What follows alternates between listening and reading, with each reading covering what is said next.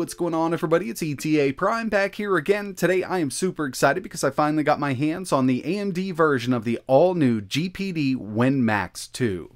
So on the channel, we've actually taken a look at the Intel version of this device. It's powered by the i7-1260p, and I personally really like it. It does offer some really good CPU performance, but when it comes to the GPU, it definitely leaves a little more to be desired. But with the Win Max 2, GPD decided to offer two models, one with Intel, one with AMD, and today we're taking a look at the Ryzen 6800U powered Win Max 2.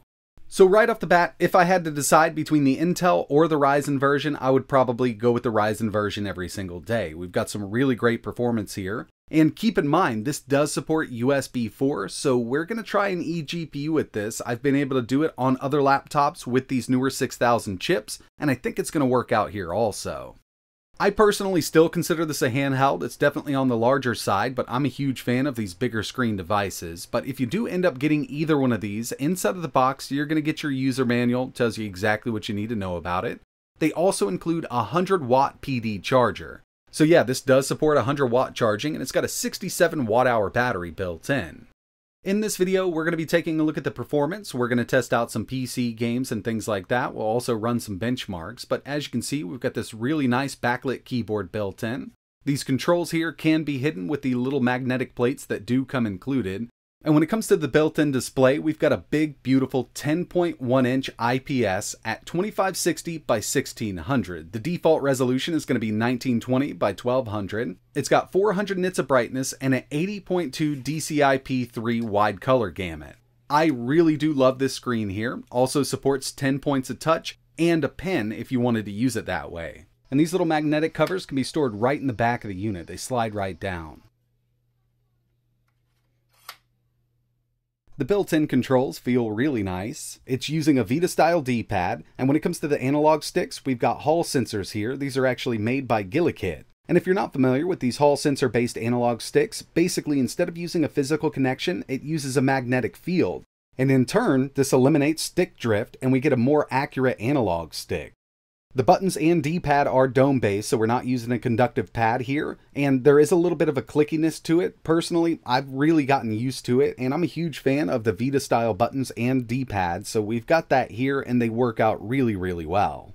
When it comes to I/O, over here on the left-hand side, we've got a UHS-1 micro SD card slot, and a full-size SD card slot, which actually supports UHS-2 with read speeds up to 312 megabytes per second, and write speeds at 312. Over here on the right-hand side, we've got two full-size USB 3.2 ports, and moving around back, we've got a 3.5mm audio jack, another 3.2 port, full-size HDMI, USB 3.2, and USB 4.0. And in theory, we should be able to connect a Thunderbolt GPU dock to this, and we're going to test it by the end of the video. And taking a look at the bottom, we've got two extra programmable buttons, and you might notice we've got two hatches here. One is going to be for your SIM card, because this does support 4G LTE, and the other one is for that extra 2230 M.2 that you can add down the road to add more storage. And by the way, yes, the triggers are analog on the GPD Win Max 2. And when it comes to the specs of the AMD version, we've got the Ryzen 6800U. This is based on Zen 3 Plus, and it does offer some really great single and multi-core performance. We've got 8 cores, 16 threads, a base clock of 2.7, and a boost up to 4.7 GHz. And since we're working with the 6000 series mobile chip, we get new integrated graphics. This is now known as the Radeon 680M. It's based on RDNA 2, and we've got a max clock up to 2200 MHz. GPD is offering a couple different storage and RAM configurations with this unit. I've got the 16GB version, but you can also opt for 32GB of RAM, and they're both using LPDDR5 running at 6400 MHz. This unit here has a 1TB NVMe SSD, but you can opt for the 2TB model, Wi-Fi 6, Bluetooth 4.2, a 67 watt-hour battery that will charge at up to 100 watts with the included charger, and this is running Windows 11 right out of the box. I wanted to jump right into a little bit of gameplay and show you how this thing performs, and right now I've actually got the TDP on this APU set to 15 watts, so we're running at about what the Steam Deck runs at, and we're at 720p medium settings getting well over 60 FPS. This actually averaged 76 FPS set up like this, but there's more that we can pull out of this. We've got a big, beautiful screen, and the screen is a bit overkill, but at 1920 by 1200 and the TDP set at 28 watts, we can run this game over 60 FPS. Still a little more we can get out of this because we're only at 28 watts. We can go up to around 35 watts on this APU, but remember, going up this high, your battery life will suffer. But either way you look at it, for integrated graphics, this is some absolutely amazing performance. Even at 15 watts, running at an average of over 70 FPS on this thing, medium settings, is really good.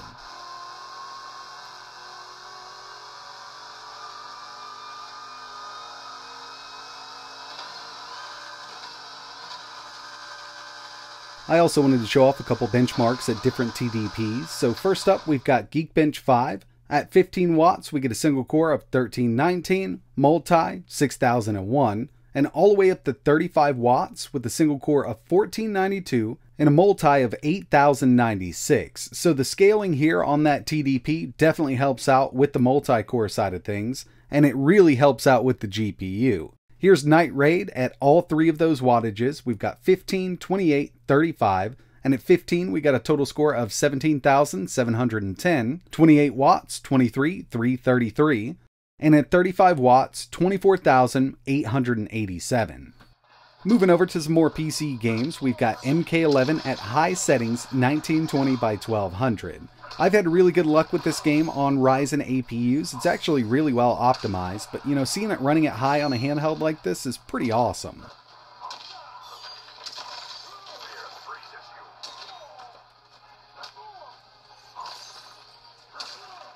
Halo Infinite is one of those games we do have to scale down on these APUs, and right now we're actually set at 1920 by 1200, but we're scaled down to 720 from the settings in the game, and we've got a low-medium mix. It does run over 60, and this is perfectly playable.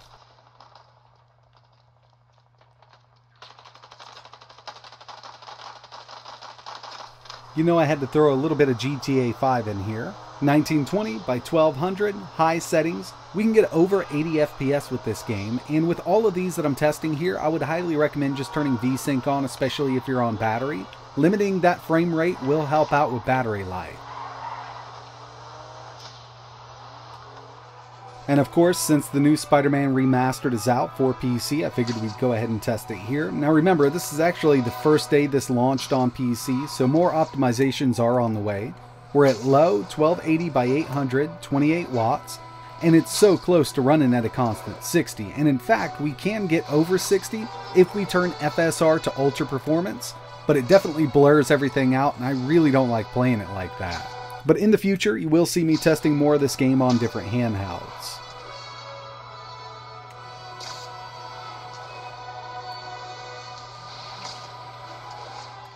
So one thing I've been really excited about is USB 4 on the Win Max 2. We're going to go ahead and plug in this Thunderbolt eGPU dock. It's an RTX 2080 Ti. So we're connected with the Thunderbolt 3 eGPU dock over USB 4, and all I really had to do was download the latest NVIDIA drivers. But it's working pretty well, and now I basically have a high-end gaming desktop. So real quick, here's the 6800U. We've still got access to those Radeon 680M integrated graphics, but for gaming, while it's in docked mode like this, we can use the RTX 2080 Ti. And obviously, having a dedicated graphics card is going to up that GPU performance tremendously. We were working with those Radeon 680M graphics, and with Forza Horizon 5, I'm now able to run this at 1440p Ultra. But I'll tell you what, I've actually had much better success with something like an RTX 3060 connected over this Thunderbolt dock. So if you're interested in seeing a video like that, or even with a lower end or a higher end card, just let me know in the comments below. But I also wanted to test out God of War, and with this, I'm at 1080p Ultra. I was actually expecting to get more out of this RTX 2080. Now I completely understand that we're kind of limited by the bandwidth of that USB 4 connection, but I thought this card would do a little better over Thunderbolt, and like I mentioned, I've had much better luck with something like a 3060 or even a 3080.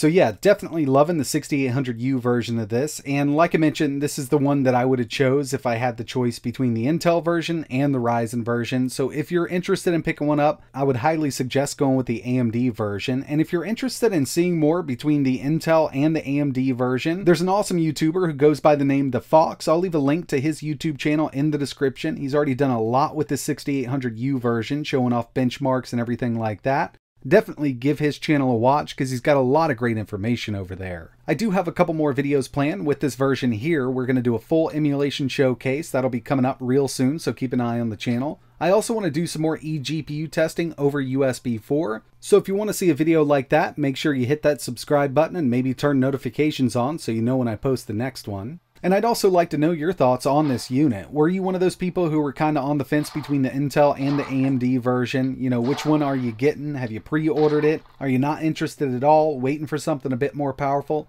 Let me know your thoughts down below. But that's going to wrap it up for this one. And like always, thanks for watching.